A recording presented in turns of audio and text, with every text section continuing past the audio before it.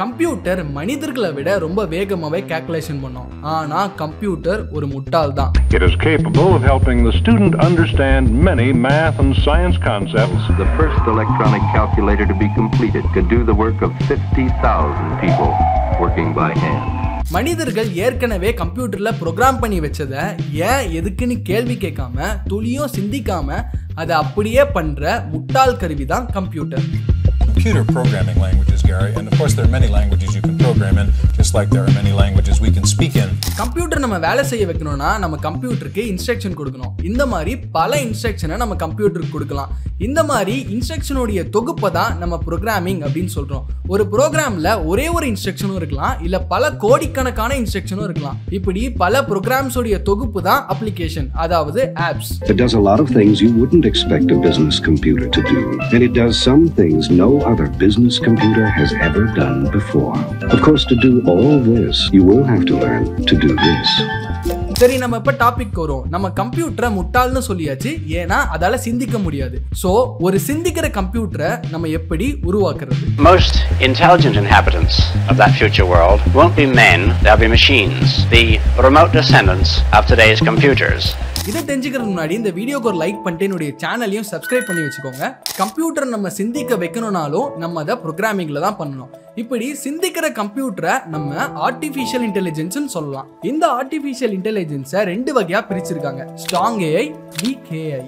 ஒரு கம்ப்யூட்டர் மனிதர்களை போலவே சிந்திச்சா அதை ஸ்ட்ராங் ஏஐ அப்படின்னு சொல்றாங்க. இந்த ஸ்ட்ராங் ஏஐல மனிதர்களுக்கும் ஏஐக்கும் வித்தியாசமே தெரியாது. பல சயின்டிஸ்டோட கனவா இருக்கிறது இந்த ஸ்ட்ராங் ஏஐ உருவாக்குறது தான். இப்ப நம்ம எல்லாருக்கும் ஏஐன்றது ரொம்பவே சாதாரணமா இருக்கு. ஆனா ஆரம்ப காலத்துல ஏஐ பத்தி இன்னொரு கருத்தும் இருந்துச்சு. ஒரு எக்ஸாம்பிளுக்காக சொல்றேன். பறவைகளை போல பறக்க நம்ம ஒரு மிஷின் கண்டுபிடிக்கிறோம் வைங்க. அது பார்க்க பறவையை போலவே இருக்கணும் நம்ம கண்டுபிடிப்போமா, இல்ல அது பறவையை போல பறக்கணும் அப்படின்னு கண்டுபிடிப்போமா? அப்கோர்ஸ் நம்ம பறவை போல பறக்கணும் அப்படின்றதான் கண்டுபிடிப்போம். அதுதான் ஏரோப்ளைன்ஸ். பறவைகள் மாதிரி ஏரோப்ளைன்ஸ் தன்னுடைய விங்ஸ் அசைச்சு பறக்கிறது இல்ல, ஆனாலும் ஏரோப்ளைன்ஸ் பறக்குதா அப்படின்றதுதான் நமக்கு முக்கியமே தவிர பார்க்கறதுக்கு பறவை போல இருக்குதா அப்படின்றது நமக்கு முக்கியம் இல்ல. அந்த மாதிரி மனிதர்கள் போலவே எல்லா விஷயத்திலையும் சிந்திக்கணும்னு ஏஐக்கு அவசியம் இல்ல.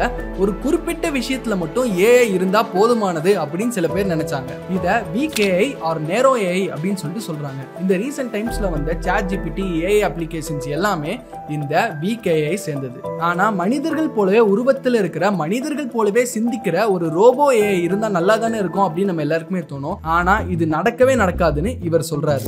Although computers can follow rules, they can never understand those rules, which is what we can do. Are these two groups the same?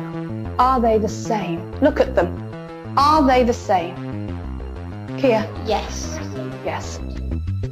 Rather than flip this over, The children can see that it is, and we can understand along with them. To us, it's obvious. Casper, Rotating it. we've rotated it. We've turned it or rotated it round to make this shape. We can turn this round in our mind's eye and see that this must be the same as B rows and A columns. But a computer can only work it with actual examples. And since there are infinitely many actual numbers, no computer, no matter how powerful, would ever be able to finish the computation which would enable it to prove merely by calculating.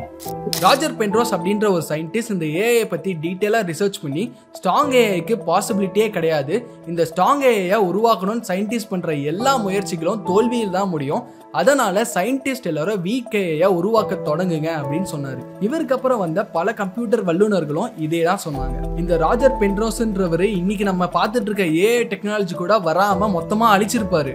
நல்ல வேலை அது எதுவுமே நடக்கல. அந்த story பத்தி நான் இன்னொரு வீடியோல போடுறேன், வேணும்னா கமெண்ட்ல சொல்லுங்க.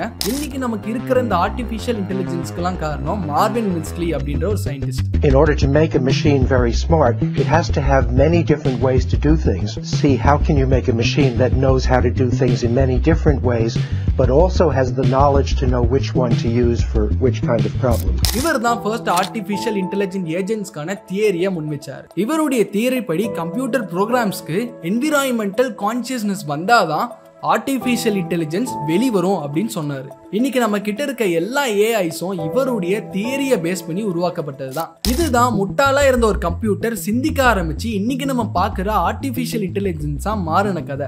இன்னைக்கு நம்மளால வீக் ஏஐஸை மட்டும்தான் உருவாக்க முடியுது, ஸ்ட்ராங் ஏஐஸை நம்மளால உருவாக்க முடியல.